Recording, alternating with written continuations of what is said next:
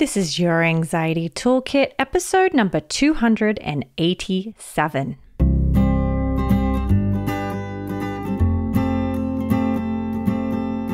Welcome to Your Anxiety Toolkit. I'm your host, Kimberly Quinlan. This podcast is fueled by three main goals. The first goal is to provide you with some extra tools to help you manage your anxiety.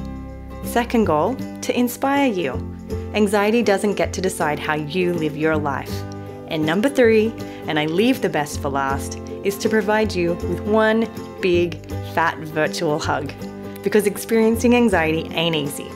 If that sounds good to you, let's go.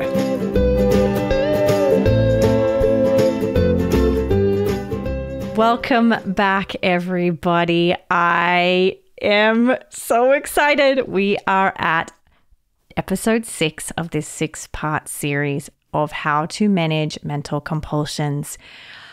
You guys, we could not end this series with anyone better than Dr. Lisa Coyne. I don't know if you've heard of Lisa Coyne. I bet you probably have. She is the most wonderful human being. I have met Dr. Lisa Coyne, multiple times online, never in person, and just loved her. And this was my first time of actually really getting to spend some really precious time with her. And oh my gosh, my heart exploded like a million times. And you will hear in this episode, you will hear my heart exploding at some point, I am sure. So I am so honored to finish out the 6-part series with Lisa. This series, let me just share with you how joyful it has felt to be able to deliver this as a series, as a, back-to-back piece of hope. I'm hoping it has been a piece of hope for you in managing something really, really difficult, which is managing mental compulsions. Now, as we finish this series up, I may or may not want to do like a recap. I'm not sure yet. I'm going to just sort of see where my heart falls.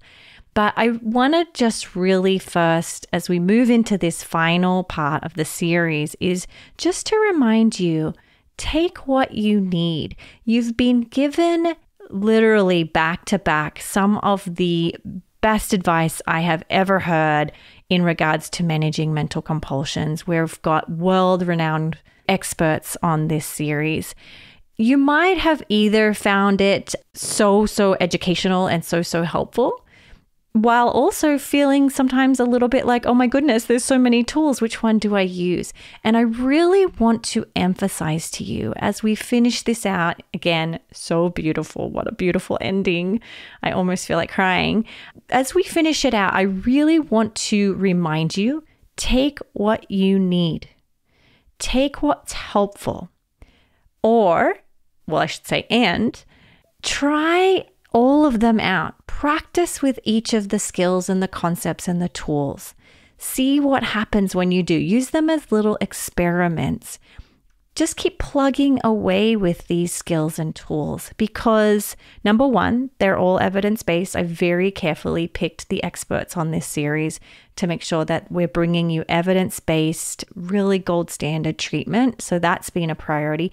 Just practice with them. Don't be hard on yourself as you practice them. Remind yourself this is a long-term journey, right? These are skills I still practice. I'm sure everyone who's come on the show, they're still practicing them. And so I really want to send you off with a sense of hope that you get to play around with these, be playful with them. Some of them will be, we've giggled and we've laughed and we've cried, right? So I want you to just be gentle as you proceed and you practice and remind yourself this is a process and a journey. That being said, I am going to take you right into this next part of the 6-part series with Dr. Lisa Coyne. This is where we bring it home, and boy, does she bring it home. I feel like she beautifully ties it all up in a ribbon, and I hope it has been so helpful for you. Really, I do. I want this to be a resource that you share with other people who are struggling. I want to be a resource that you return to when you're struggling. I want it to be a place where you feel understood and validated. And so thank you so much for being a part of this amazing series. That being said, let's get over onto the show. And here is Dr. Lisa Coyne. Well, I literally feel like I'm almost in tears because I know this is going to be the last of the series, and I'm so excited. I had just said this is going to bring it home. I'm so excited to have Dr. Lisa Coyne. Welcome. Thank you. It's so nice to be here with you, Kim. Hi, everyone. Yes. Okay. So first of all, the question I've asked everybody, and I really am loving the response, is this is a series on managing mental compulsions. But do you call them mental compulsions, mental rituals, rumination? Like, how do you conceptualize this whole concept?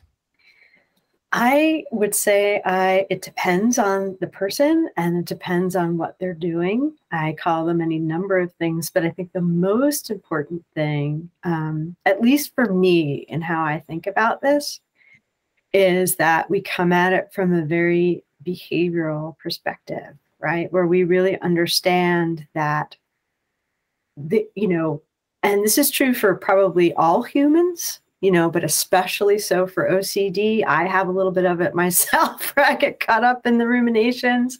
But there's a triggering thought. You might call it a trigger, like a recurrent intrusive thought that pops up. Or an antecedent is another word that we think of when we think of behavior analysis.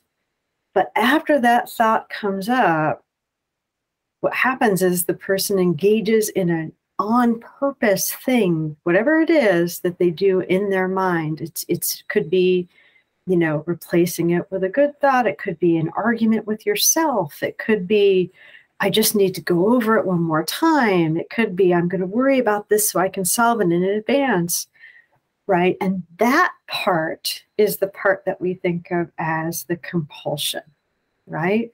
So it's a thing we're doing on purpose in our minds to somehow give us some relief or safety from that initial thought. Now, the tricky part is this. It doesn't always feel like it's something we're doing on purpose. It might feel so second nature that it too feels automatic. So part of, I think, the work is really noticing, what does it feel like when you're engaging in this activity? So like for me, if I'm worrying about something, and worry is an example of this kind of doing in your mind, right? It comes with like a sense of like urgency or tightness, or I just have to figure it out, or what if I, and it's all about reducing uncertainty, really, right? So the trick that I do when I notice it in me is I'll be like, okay, I'm noticing that urgency, that tension, that kind of distress. What am I up to in my head? Am I solving something? Is that? And then I'll kind of step back and notice what I'm up to. So that's one of my little tricks that I teach my clients. I love this. Would you say your predominant modality is acceptance and commitment therapy? What would you say predominantly I mean, I know you're skilled in so many things, but what would I would say, so it's funny because I guess you would. I mean, I'm pretty skilled in that. I'm an ACT trainer. Although I did start with CBT, and I, would say that for OCD, I really stick to ERP, but I think of it as like the heart of the intervention, but we do it within the context of ACT. Can you tell me what that would look like? And I'm just so interested to understand it from that sort of conceptualization. Sure. So you're talking about sort of this idea, we've talked a lot about, like, it's how you respond to your thoughts and how you respond to the antecedent and so forth. And then, of course, you respond with ERP. And what does ACT look like? Okay. Yeah. In that experience? Like, I'd love to hear what you're right from your mouth. Okay. All right.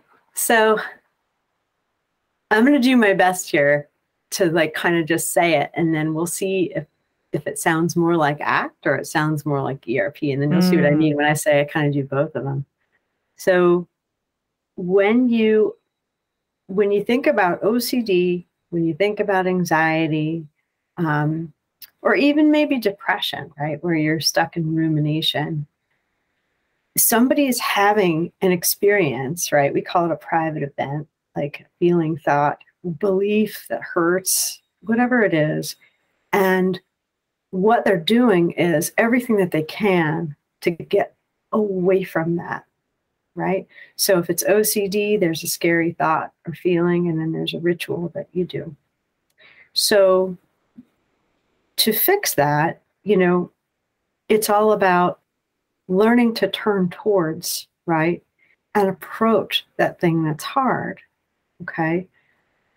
And there's different ways you can do that. You can do that in a way where you're kind of dialing it in and you're like, yeah, I'm going to do the thing, but you're kind of doing everything that you can to not feel while you're doing that. Mm-hmm. And I think that's sometimes where people get stuck doing straight up exposure and response prevention, right? It's also hard. Like when I was a little kid, I was really scared to go off the high dive. I tell my clients and my team this story sometimes where it was like a 3-meter dive. And I was that kid where I would be like, I'm going to do it. All the other kids are doing it. And I would climb up, I'd walk to the end of the board, freak out, walk back, climb down. And I did this so many times one day. And there's like a long line of other kids like waiting to get in the water. And they were pissed. So I got up and I walked out to the end of the board and I was like, I can't. And I turned around to go back. And there was my swim coach at the other side of the board with his arms crossed. And I was like, oh no. You're like, this is not the way I planned.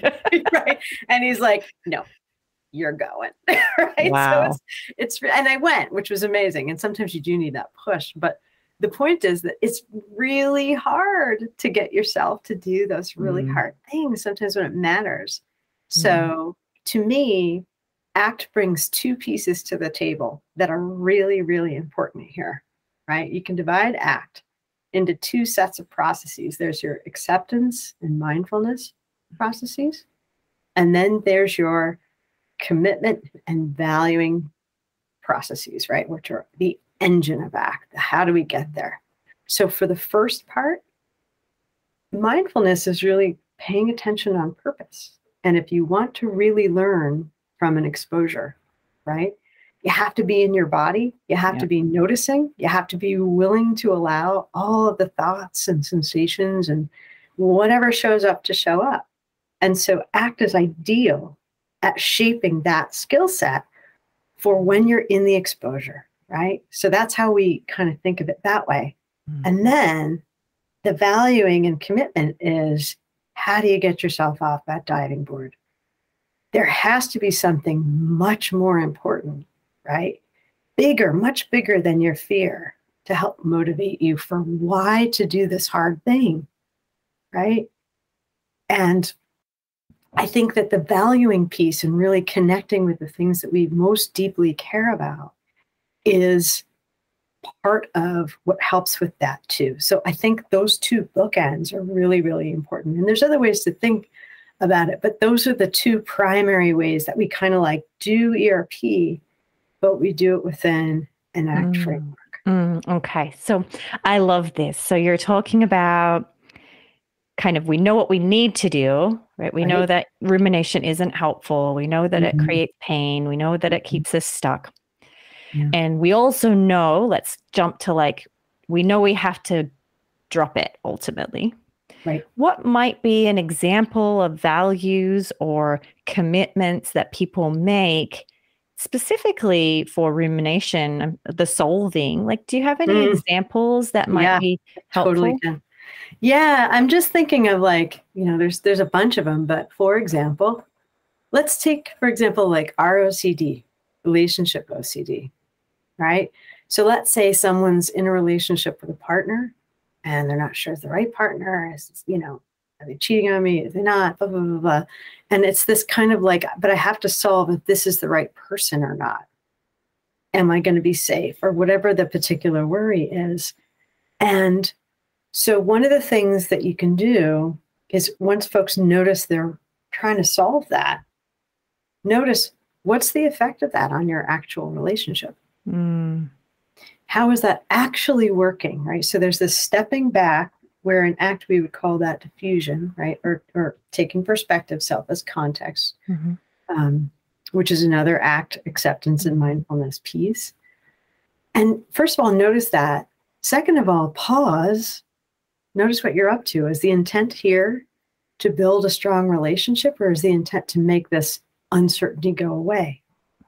And then to choose, right? Do I want to work on uncertainty, or do I want to work on being a loving partner and seeing what happens? Because there's so much we're not in charge of, including what we're thinking and feeling, right? But we are in charge of what we choose to do. And so choosing to be present and see where it goes, right? And embracing that uncertainty, but the joyfulness of it, I think, is really, really important. So that would be one example. I love that example. Actually, as you were saying, I was thinking about an experience of my own, like when your own fears come up around relationships, and you're ruminating about a conversation or something, you've got to stop and be like, 100%. Is this getting in the way here, like of the actual thing I'm afraid? It's so true. Tell me about this joy piece. Because it's not very often you hear the word joy in a conversation about mental compulsions. Tell me about that. Well, when you start really noticing how this is working, and if you're willing to kind of step back from it, let it be, and like stay where you are in that uncertainty, all sorts of new things show up, right? Stuff you never could have imagined or never could have dreamed, right? Your whole life could be just popping up, all of these possibilities. Like in that moment, you stop engaging with those compulsions, like you could go in 100 different directions if you're willing to let the uncertainty be there. And I think that that's really important, So I want to tell a story, but I have to like change the details in my head to, just for confidentiality. But I'm thinking of a person who I have worked with who, would be stuck and ruminating about, is this the right thing? And I couldn't make decisions. And how do I do this lecture? And my slides need to be perfect, and ruminating about how it works. And one day they decided, okay, I'm just gonna be present, and I'm just gonna teach.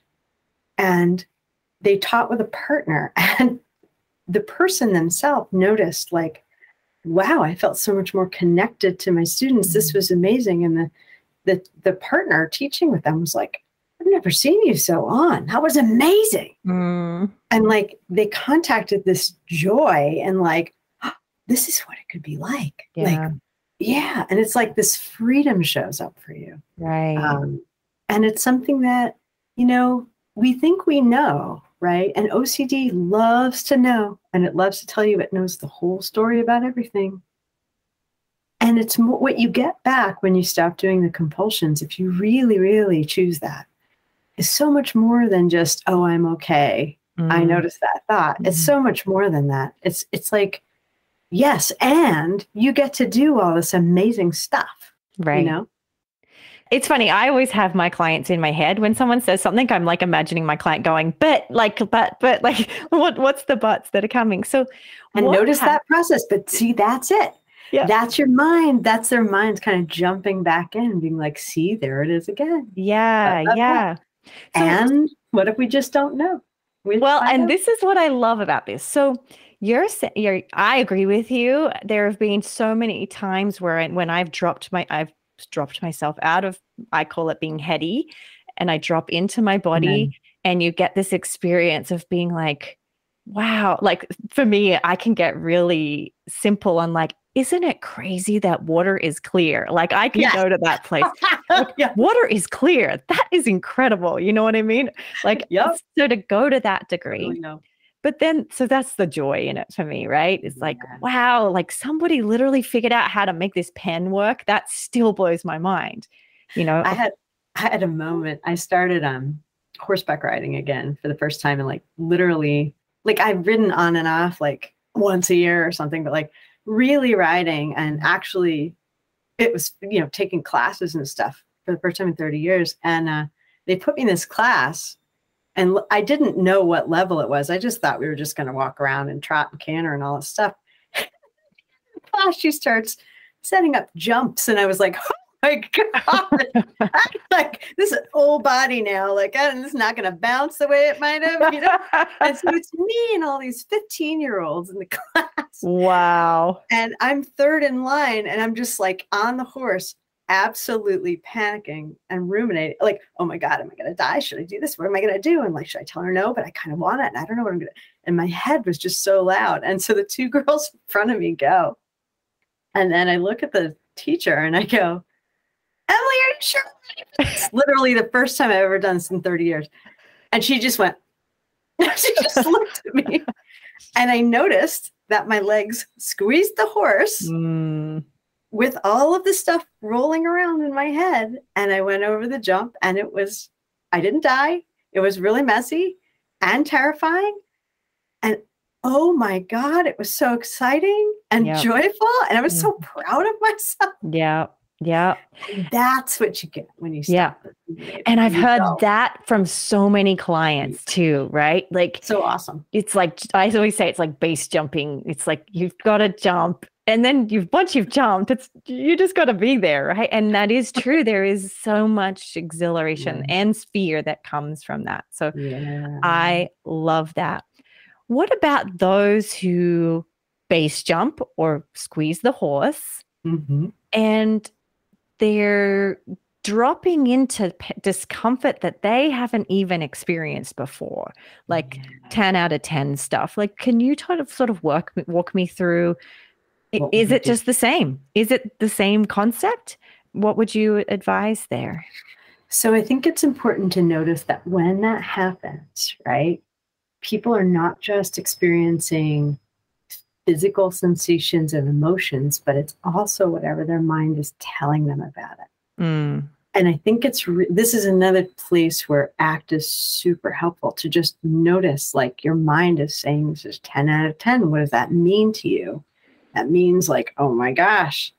And just sort of noticing that and holding it lightly while you're in that 10 out of 10 moment, I think is really, really helpful, right?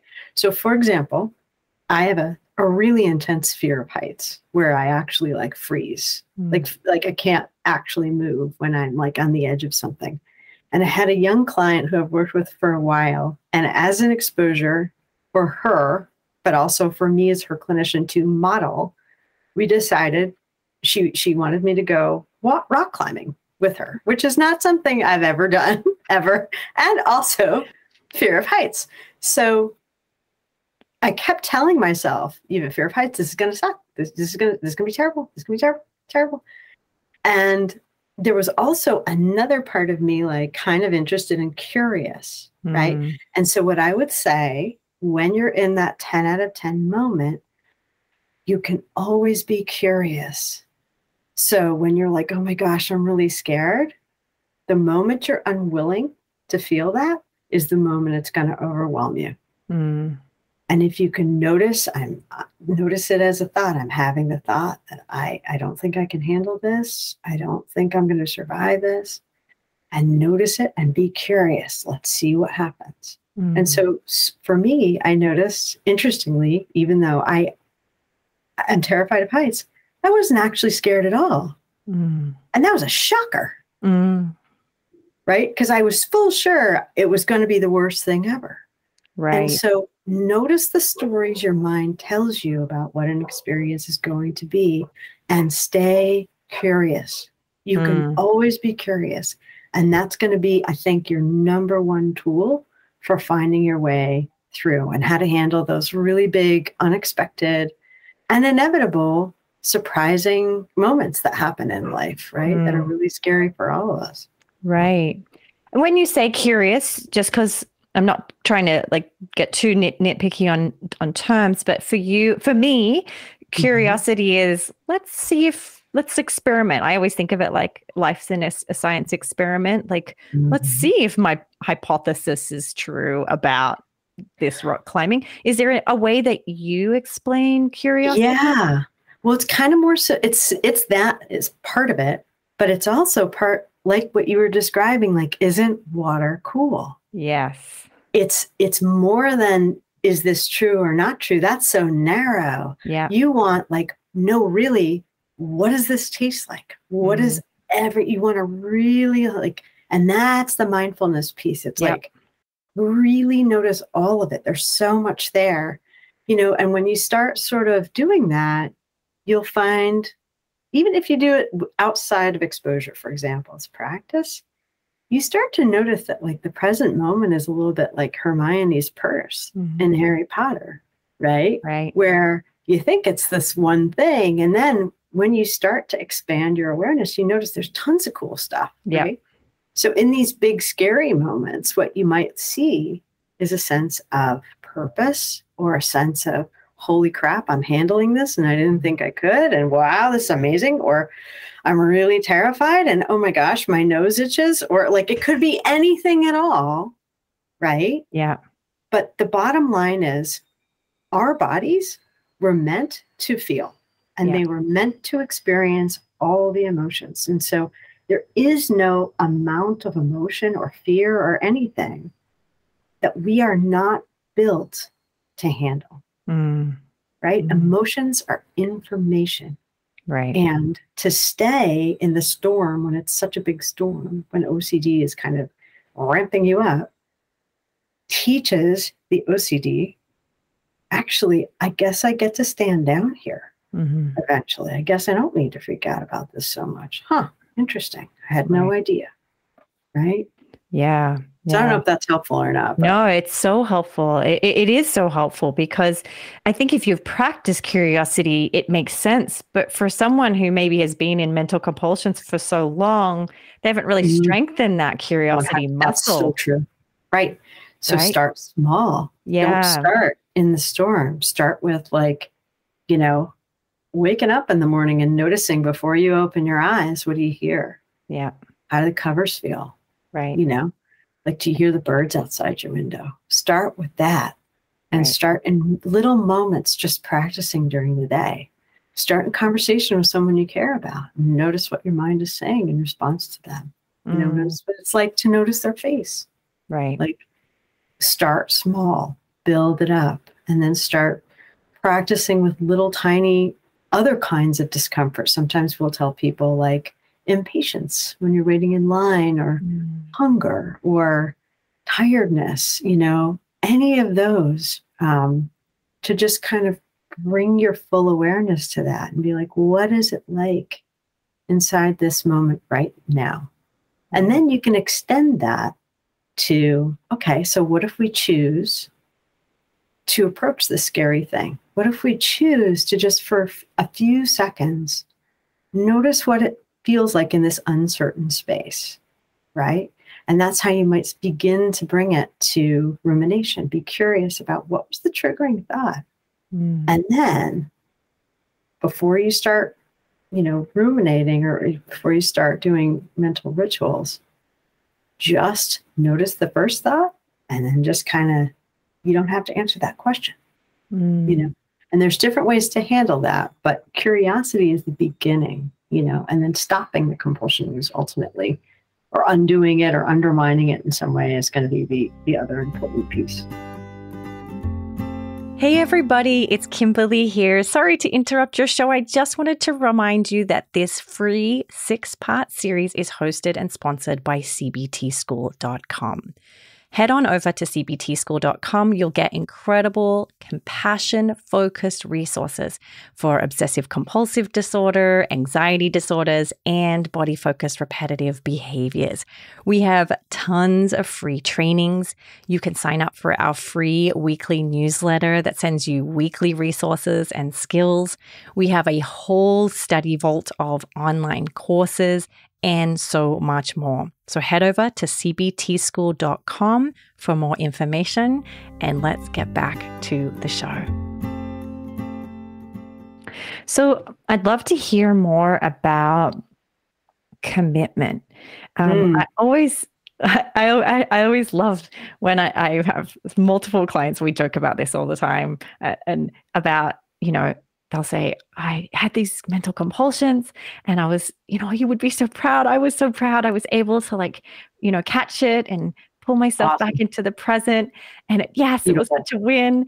And then I had another thought and you'd be so proud of me. I did the same thing. And then I had another thought and you're like, was that a ritual that you just did right there? Yeah, it's sneaky, huh? Right. And so I'd love to hear what you're like, and maybe bring it from an ACT perspective or however you would is, okay, it's like you're chugging away. I'm doing good. Look at me go. But there's OCD can be so persistent. It's so tricky. And so 100%. Is that the commitment piece? Do you think? What is that? How would you address that? So if I'm getting your question right, you're asking about like what do we do when OCD hijacks something that you should and turns it into a ritual? Is that what you're asking? Yeah. Yes, or it just is OCD. It kind of turns up the volume as like no, you are going to have to tend to me, or I'm not going to stop, kind of thing. Right. Yes, that is a commitment piece, and it's funny because like there's different ways that I think about this, but it's almost like a little child who has a tantrum. Like if you keep saying yes, every time they make the tantrum bigger, it's going to end up being a pretty big tantrum. And OCD loves nothing more than a good tantrum, right? So true. And so the thing you have to do is plan for that and go, yeah, it's going to get loud. Yeah, it's going to say whatever it needs to say. And it's going to say the worst thing I can think of. And I have had my clients call this all sorts of different things, like first order thoughts, second order thoughts, like just different variations on the theme where it's gonna ramp up to hook you in. And so kind of really staying very mindful of that and making a promise to yourself. Like one of my clients who helped us a lot in teaching, but also in writing stuff that's loud, Ethan, I think said it in this really elegant way. He said, make a promise to yourself that really matters. Even if it's small, it doesn't matter like how big it is. But, one of his first ones was under no circumstances am I going to do X, the compulsion. And keep that promise to yourself. Because anybody who ever woke up and didn't want to get out of the bed in the morning because it's too tired, it's too early, I don't really want to go to the gym. Like if you're in that conversation with yourself about maybe just one more minute, you've already lost. Already lost. And so this is a good place again for that ACT piece of diffusion, right? Noticing your mind or your OCD or your anxiety is pulling you into, let's just kind of see if we can string you along here. And so what needs to happen is just move your feet and put them on the floor. Don't get into that conversation with yourself. Right. And having that commitment piece, that promise to myself with the added value piece, right? That really matters. Right. Right. And one other thing that's sometimes helpful that I have, I'll use this myself, but I also teach my clients, remembering this question, like, if this is a step towards whatever it is that's really important, am I willing to allow myself to feel these things? Right? Like, am I willing? And remembering that as a cue, like we're not here. It's never about like this one exposure. It's about this is a step towards this other life. Right. That you are fighting for. And every single step is an investment in that other life where you're getting closer and you're making it more possible.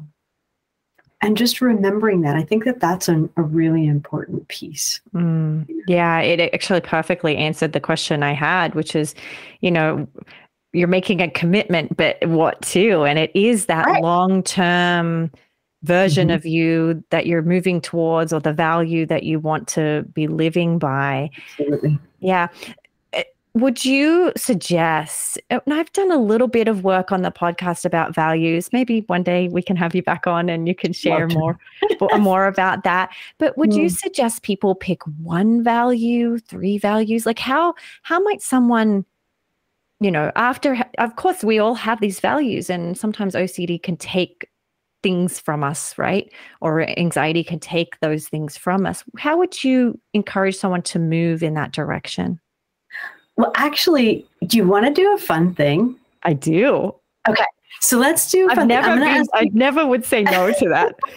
You're like, that's a good question. Of course I want to do a fun thing. I'm really curious about this fun thing. All right. So do you like coffee, or are you a tea person, or neither?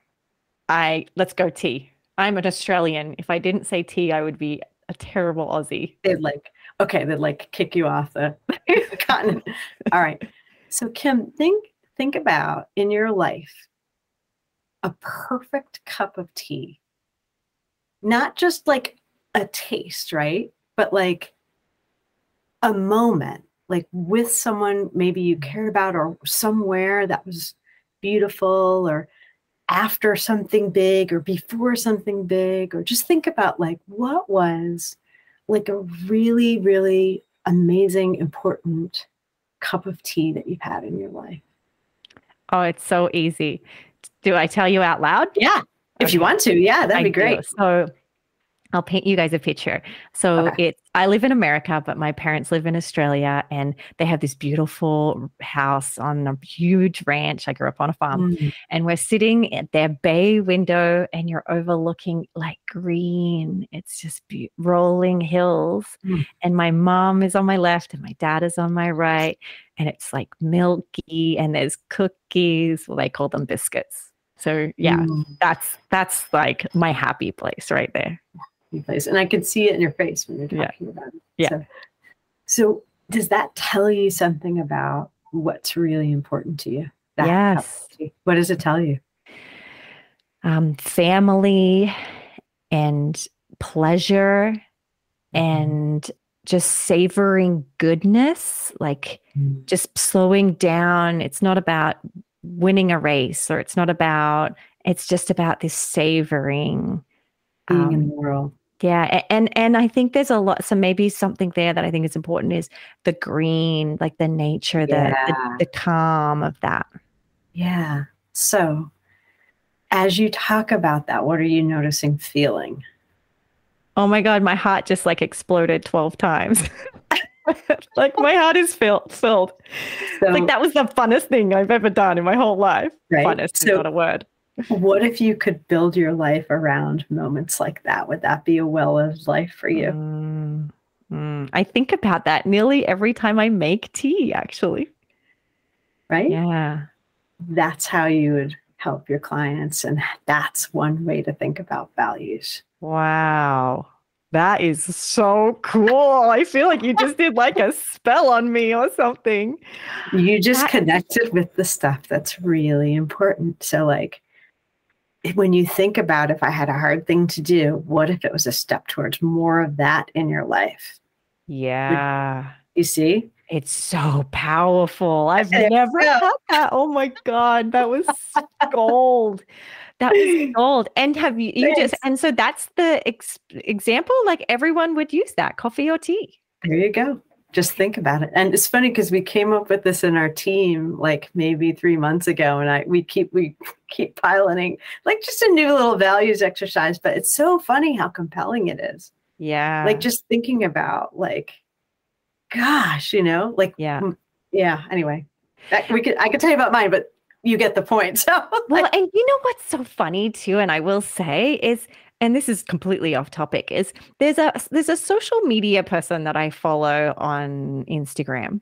And every time she does a live, and for some reason, it's so funny that you mentioned this, is I love what she talks about, but to be honest, I'm not there to watch her talk.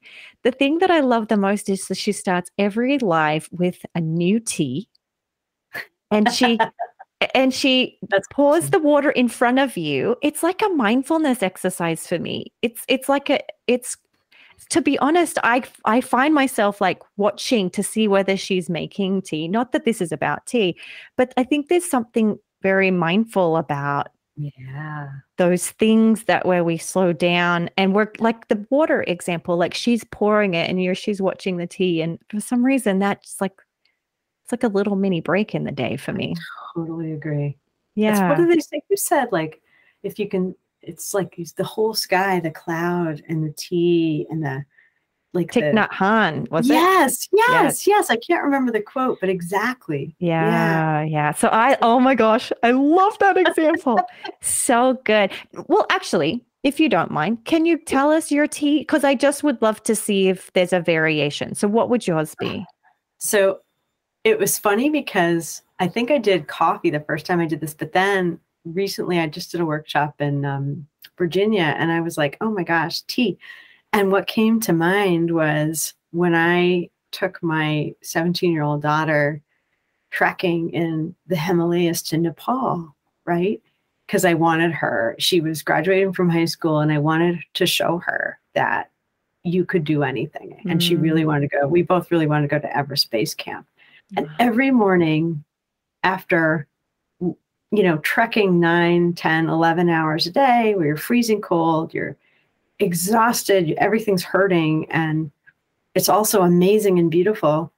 The guides would knock at our door, and there'd be 2 of them, and one of them would have a tray of little metal cups, and then the other one would say, tea, sugar, would you like sugar? And they would bring you, and this was how you woke up every morning, a steaming cup of tea. Sometimes the rooms were 20 below zero, and there they were.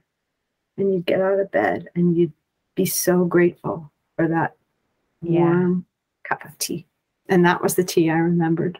Right. And then the values you pulled from that would be what? Like, I'm guessing. That moment was, it was about being with my daughter, and it was being about like showing her, like modeling courage and modeling like willingness and just adventure, and this love of kind of being in nature and taking a journey and seeing, like, could we do this, and what would it be like, and just sharing the experience with her. You know?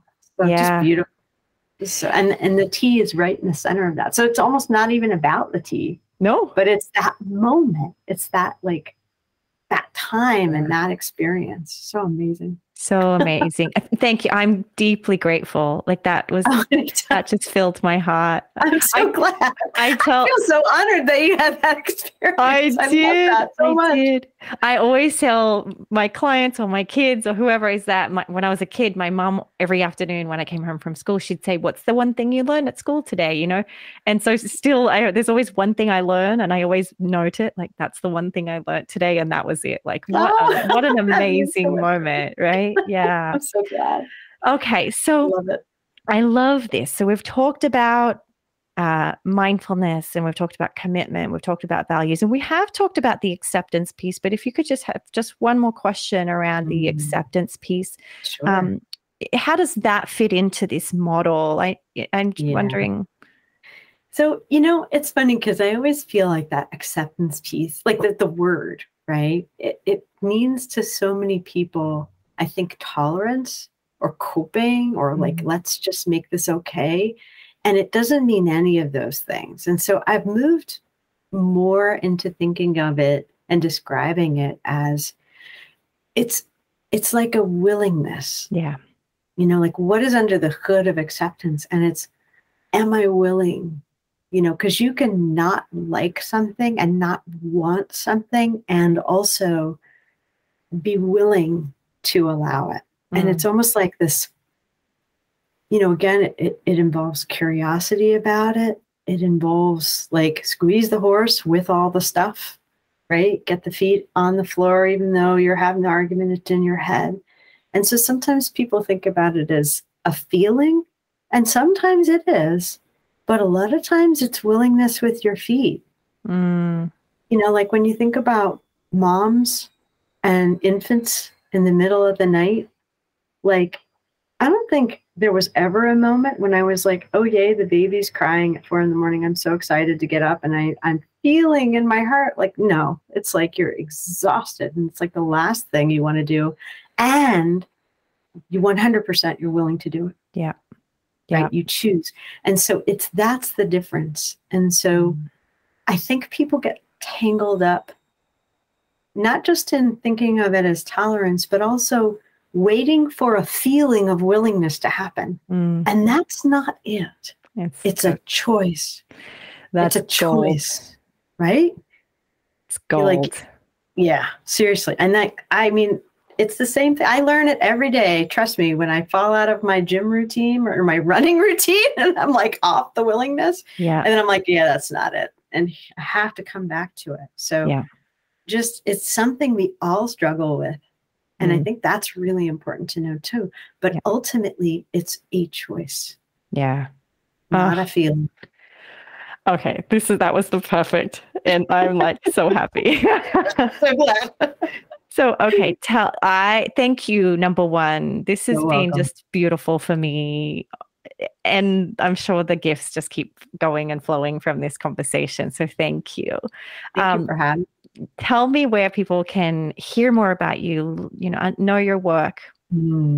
Well, we're at the New England Center for OCD and Anxiety in Boston. And we have recently opened in New York City and in Ireland. And so if anybody is in Ireland, call us, look us up. Wow. Yeah, that's been really fun. And there's a few books we have. There's Stuff That's Loud by Ben Sedley and myself. There's our newest book called Stop Avoiding Stuff with Matt Boone and Jen Gregg. And that's a fun little book. And if anybody's interested in learning about ACT, it's really written, the chapters are each standalone. And they're written so that you could read them in about 2 minutes. And that was on purpose. We wanted something that was really pocket-sized and really simple with actionable skills that you could use right away. And then I have a new book coming out actually really soon. And no one knows this. I'm announcing this on your show. And I am writing it with my colleague, Sarah Cassidy O'Connor in Ireland. And we are just doing the art for it now. And it's a book on ACT for kids with anxiety and OCD. Yeah. When is this out? Good question. I want to say within the year, but I don't remember when. That's okay. That's okay. But look for it. Yes. And check out our website and check out Stuff That's Loud website. We'll post it there and let folks know. But yeah, we're really excited about it. And it'll be published by a UK publisher. So it's really cute. So I think the language will be much more like Australia, UK, Ireland than for the US, wonderful. Which is really fun because I have a connection to Ireland too. But anyway, there you go. That is so exciting. Congratulations. Yeah, so needed. You. It's funny because I just had a consultation with one of my staff and we were talking about, books for kids and there are some great ones, but this ACT work, I think I keep saying it, there's like skills for life, right? Like it really is so important. How many times I've taught my child, even not related to anxiety, just an ACT skill. It's been so important. Yeah, mine too. I think they're so helpful. They would just really help with flexibility in so many different areas. Right. I agree. Okay. This is wonderful. Thank you for being on. Like I said, you brought it home. We'll have our cups of tea now. We will. So nice to talk to you, Kim. Thank you. Thank you. Please note that this podcast or any other resources from cbtschool.com should not replace professional mental health care. If you feel you would benefit, please reach out to a provider in your area. Have a wonderful day and thank you for supporting cbtschool.com.